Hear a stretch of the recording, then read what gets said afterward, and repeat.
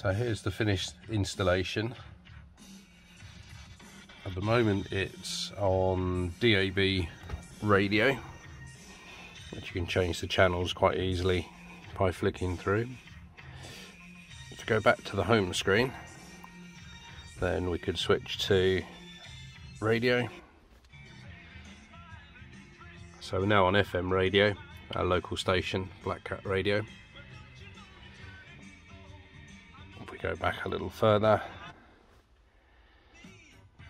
this is playing from a memory stick, so it's just the iTunes library copied down onto a USB stick, which lives inside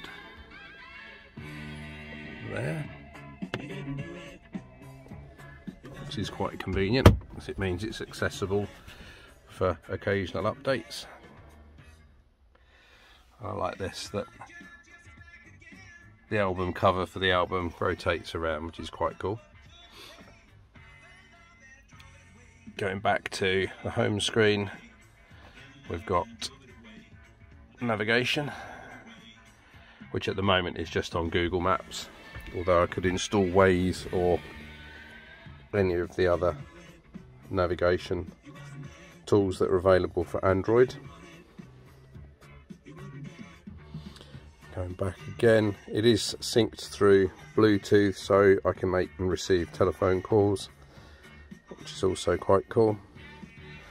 If we go into reverse, it is hooked up to the reversing camera. And if we go to AV in,